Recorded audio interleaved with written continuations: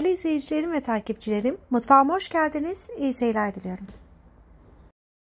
2 su bardağı basmati pirince ihtiyacımız var. Basmati pirinci tüm marketlerde kolaylıkla bulabilirsiniz. Önceden ıslatmanıza hiç gerek yok. Bir tur yıkadıktan sonra kullanmaya başlayabilirsiniz. Zaten nişastasız bir pirinç olduğu için özellikle diyetteki olan takipçilerim de kolaylıkla bu tarifi uygulayabilirler. Tencerenin içerisine 2 dolu yemek kaşığı olacak şekilde tereyağı alalım. Hemen tereyağının erimesini sağlıyorum.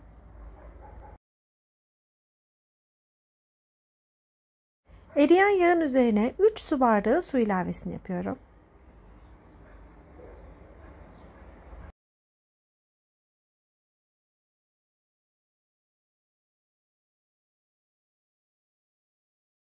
Bir tatlı kaşığı kadar tuz kullanacağım. Tuz miktarını damak tadınıza göre arttırıp azaltabilirsiniz. Su fokur fokur kaynamaya başladığı zaman yıkamış olduğumuz basmati pirinçlerini suyun içerisine bırakıyoruz.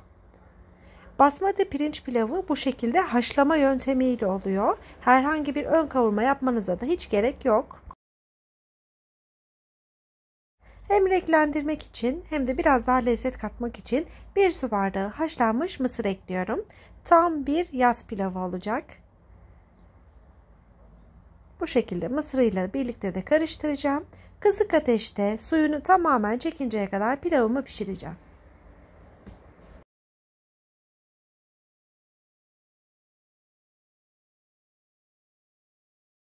Pirinçler suyu tamamen çektikten sonra tencerenin kapağını yeniden kapatalım. 10-15 dakika boyunca bekletelim.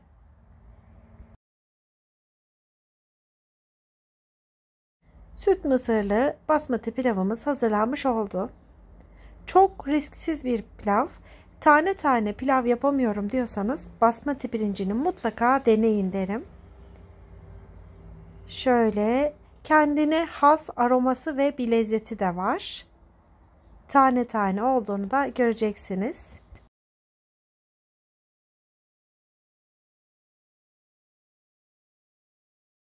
Videoyu bu aşamaya kadar izlediğiniz için her birinize ayrı ayrı teşekkür ederim. Bu şekilde çok da güzel bir sunumu oluyor. Mutlaka denemenizi istediğim tariflerimden birisi.